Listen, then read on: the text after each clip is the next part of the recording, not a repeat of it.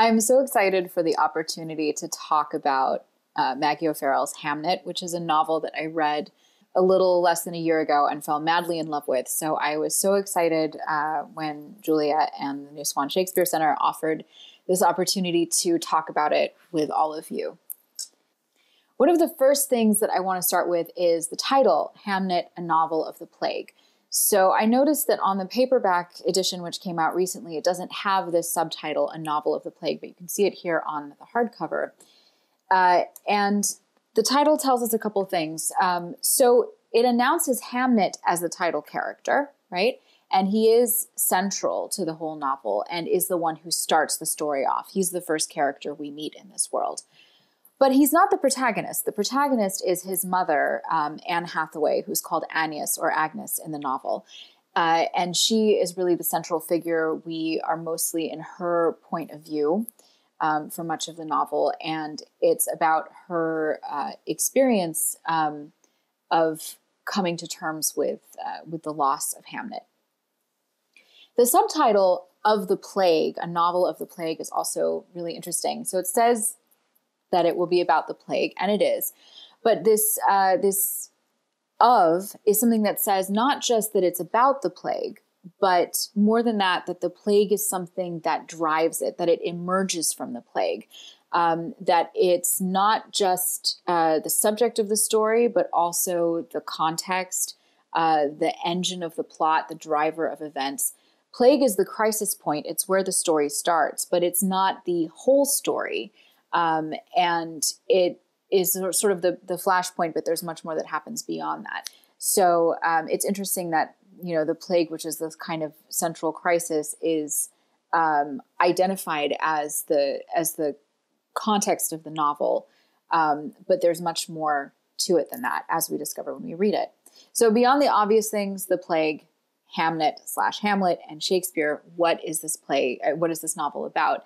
So there are a number of themes that emerge prominently. One is the theme of death and loss and grieving. That's very central to this novel, which is, of course, has at its center the death of a child, Hamnet, who was about 11 years old when he died. The novel is about family and parenthood. And the sort of identities of people within those family structures. It's also about literacy and theater and art and medicine. So we know that Shakespeare is the writer and the great practitioner of the theater, but everybody in this novel has some skill that they're very good at, has their own vocation, has their own expertise. And one of the ways in which this novel really sort of breaks beyond the sort of, the established genre of like, here's the story of a great artist and how he got to be that way, is by exploring how other characters are artists and sort of experts and masters in their own right. So Shakespeare's art may be the theater and poetry, but for Agnes, for example, her art is healing, is medicine, is understanding the natural world and being able to navigate it and understand it in ways that other people can't. And this novel also kind of dwells in these border areas, these liminal spaces between life and death, between superstition and fact, and between theatricality and reality. So there is a lot of, it verges sometimes on aspects of the supernatural or the mystical, and those are important thematically to the story. But then at the same time, it deals very much with the sort of, with the everyday, with things that are facts of life and accidents such as illness and loss, which can't be explained away by a sort of, which can't be explained away or dealt with in a supernatural way. They're simply what we have to do.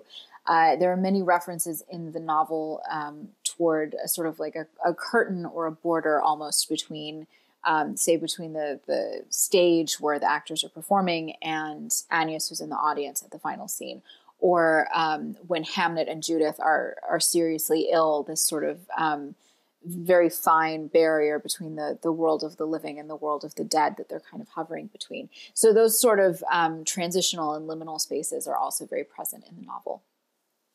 And there are also some ways in which the novel thwarts expectations, right? So there is an established genre of novels about great artists, great writers. There is, Shakespeare himself is a whole entertainment industry in a way, and there are plenty of Shakespeare-centric narratives.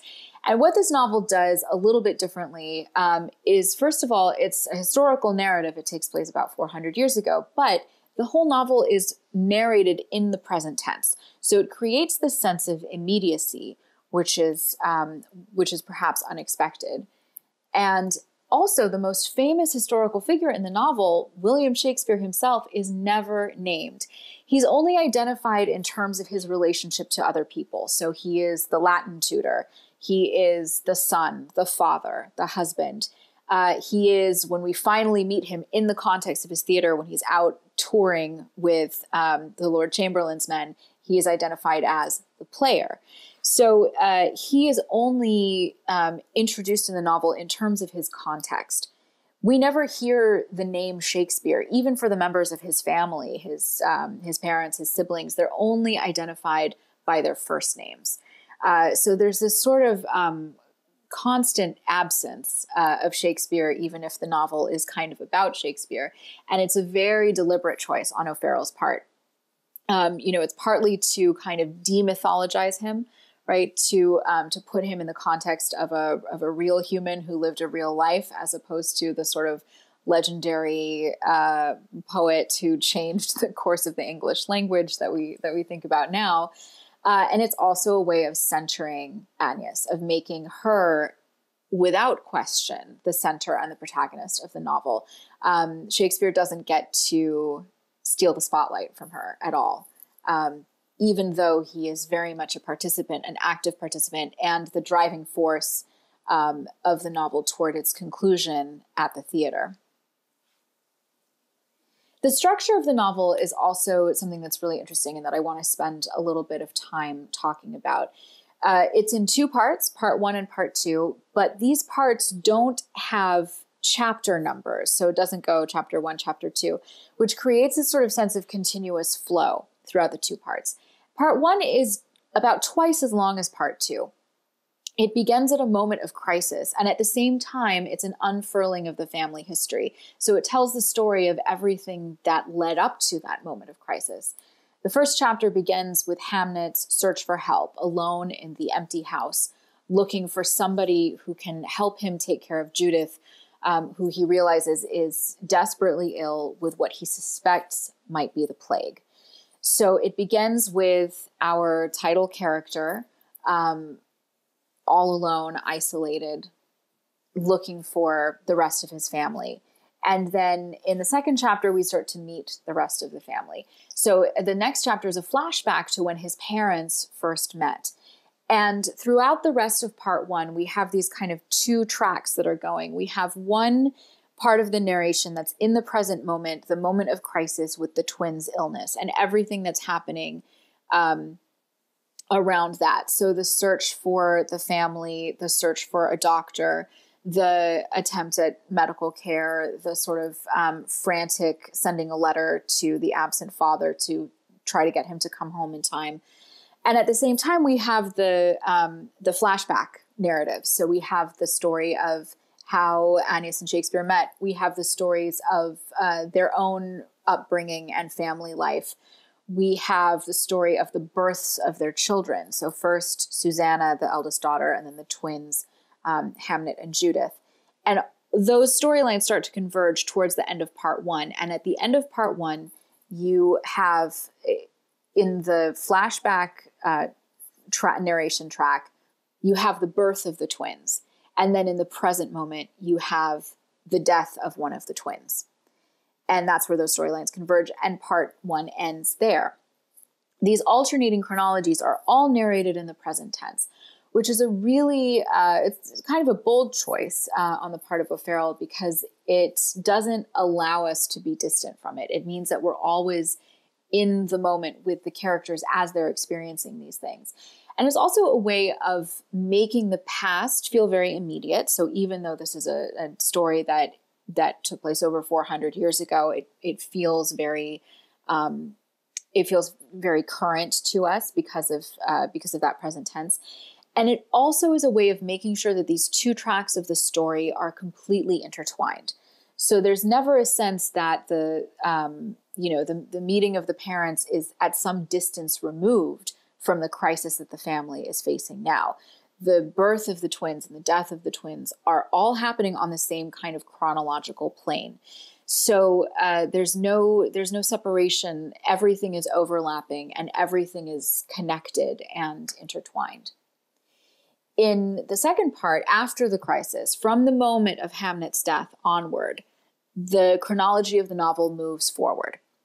So we go from the moment of Hamnet's death, or immediately after it, the immediate aftermath, up until the production of Hamlet at the Globe Theatre in London, which is about 4 years later.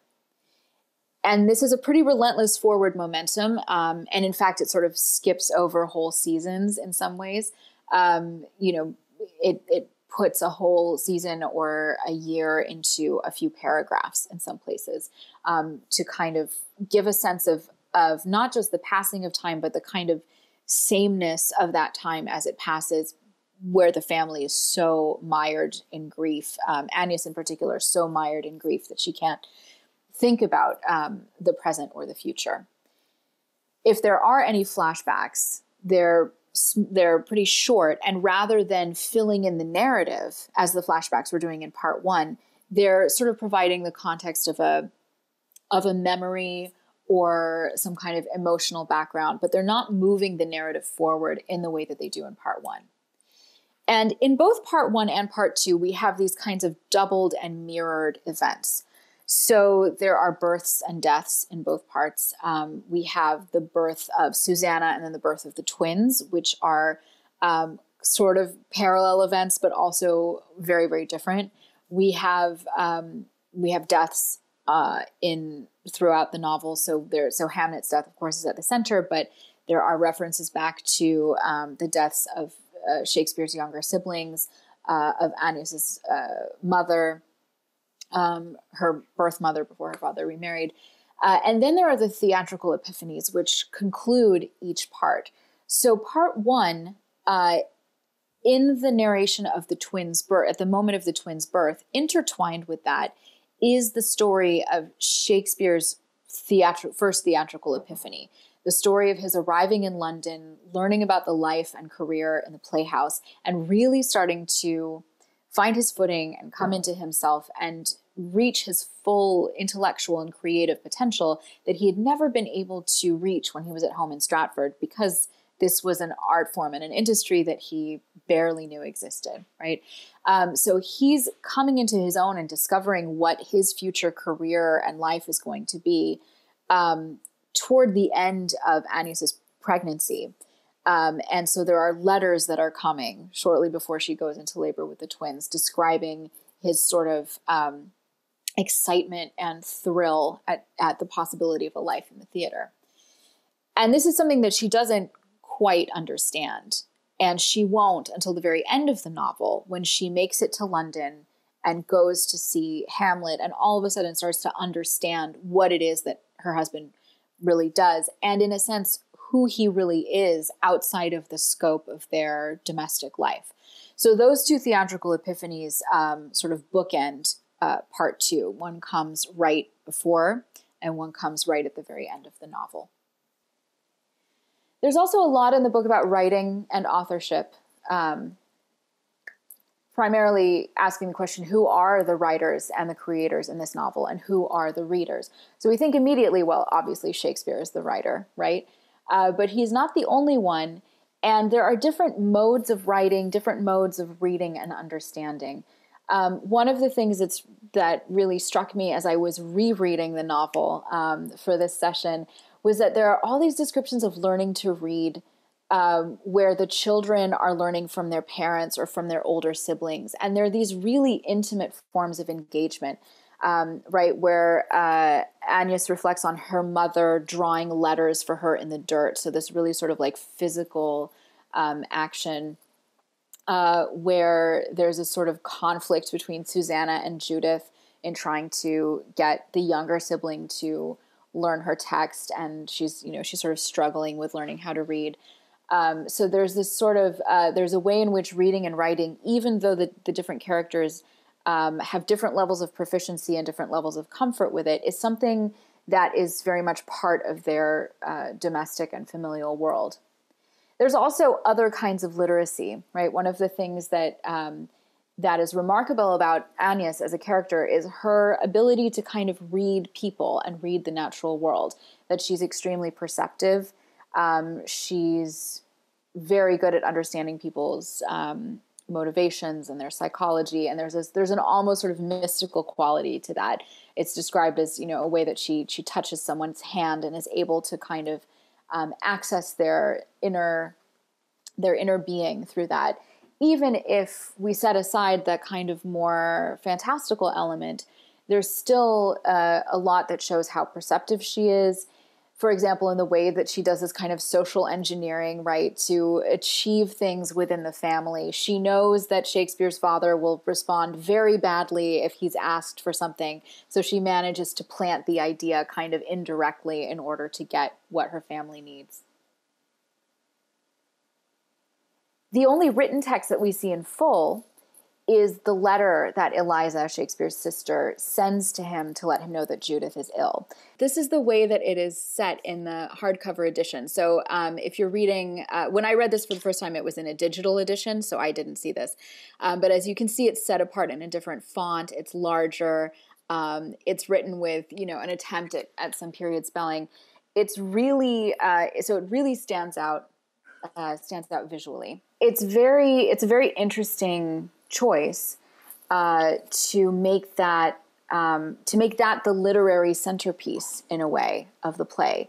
We do have Hamlet. We have references to plays and poetry. We have references to other kinds of writing, but that's the only, for a novel that is ostensibly about a writer, that's the only writing that we really get to see in full, which I think is an interesting choice.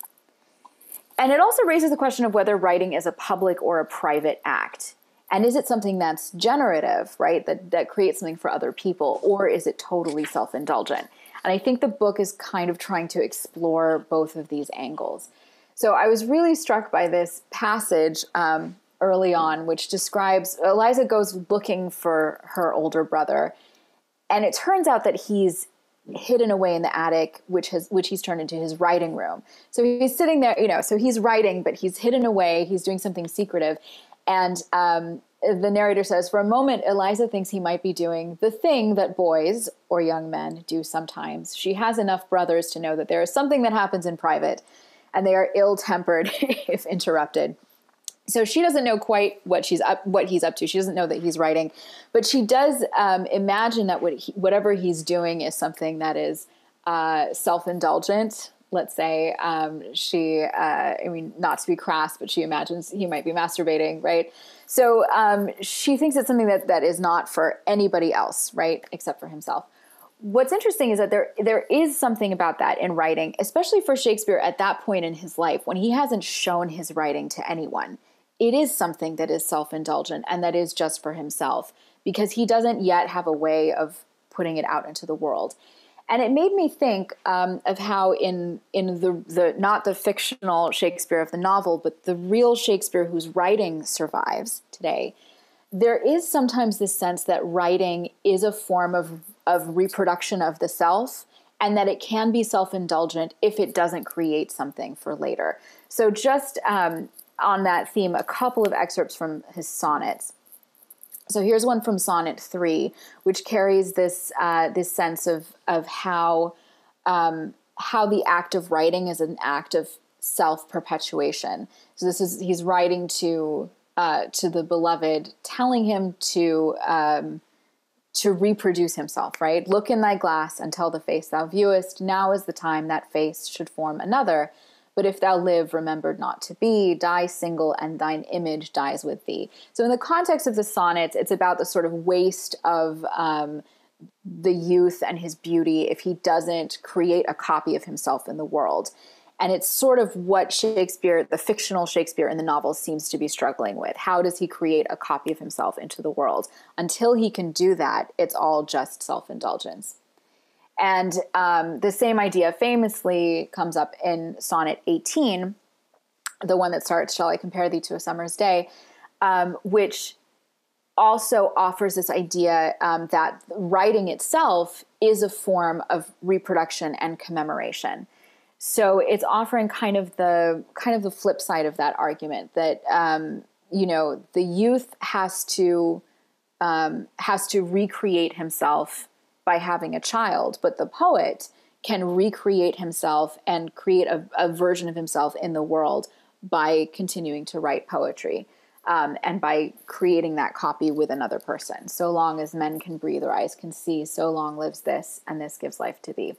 It might be a little bit of a stretch, but I thought it was an interesting parallel with some of the themes that show up in more in the sonnets than in the dramas. And it raises the question, too, of where Shakespeare's actual writing is in this novel. So we have this letter, we have references to the plays, and there's really, it's a pretty common trope around plays or novels or films or other artworks that are kind of an homage to Shakespeare or a parody of Shakespeare or a fictionalized version of Shakespeare's life, that there's a lot of references to the language, right? One of my favorite examples is the film Shakespeare in Love, which is, which is almost a pastiche of lines from different plays, sort of like Shakespeare's greatest hits showing up as punchlines in the dialogue. We don't have any of that here. But we do have these sort of more subtle references. I think O'Farrell was really cautious and really conscious of not going too far into that pastiche. So the few things that she drops in that are explicit references to Shakespeare are very deliberate. So one is in the plot elements. So we have twins, right, like in Twelfth Night and other plays. We have the liminal forest, right? So the forest is this kind of otherworldly space where Agnes goes to commune with her mother, to give birth to her first child, to understand something about the natural world. And that's like the forest of Arden, or like the forest outside of Athens in A Midsummer Night's Dream, where the fairies are running amok. So we have this sort of natural space that is somewhat otherworldly. Cross-dressing, the first time that Shakespeare sees her, he thinks that she's dressed like a man. It turns out she's not. She's just wearing a man's doublet over a dress. But at first, he thinks he sees a handsome youth, and it turns out to be a woman. And then there are the funeral scenes. So the first one is a flashback to the burial of Shakespeare's younger sister who died of the plague. The second is, of course, Hamnet's own funeral. And the way that both of them are described in terms of the sort of the landscape, the heightened emotion, the specific, not so much in the language, but in the kind of affective sense of it, seemed to me to be very deliberate echoes of Ophelia's funeral scene in Hamlet. And also the description of sewing up Hamnet's shroud with flowers and herbs made me think also of Ophelia drowned with all of the flowers on top of her. These page numbers, by the way, refer to the hardcover edition. So if you're looking at an ebook or the paperback, they might be different pages. There are also what I'd call oblique citations and reimaginings of some famous lines. Like at one point, Shakespeare says, "All's well," which we all know is the title of the play. Hamnet in the narration says in the first chapter, and then in the last moment before he dies, he says, "First there's nothing, only silence, and then there is silence, stillness, nothing more." And these seem to me to be deliberately recalling Hamlet's final line in the tragedy, "The rest is silence." That's the last thing that Hamlet says before he dies on stage. And it's, so it's not a direct quotation, but it does seem to evoke that. And anyone who knows the play Hamlet would pick up on that, I think. And then finally, there are two explicit quotations from the play. One is "Who's there?" That's the first line of the play Hamlet. And it shows up numerous times in the book. First, in the first chapter, when Hamnet is running around looking for help. The second two times, it's spoken by Agnes when she's looking for assistance, looking for her son. She thinks he's there. The one on page 274 is actually when Shakespeare has arrived and is banging on the door, trying to get there before his child is gone. Right. So that's one explicit quotation that shows up. The other one is "Remember me," which is what the ghost says to Hamlet in the tragedy, and which is the very last line of the novel. And that really establishes the fact that the novel itself is meant to be a form of commemoration, and that this fictionalized version of Shakespeare writing the tragedy of Hamlet is deliberately commemorating the life of his son.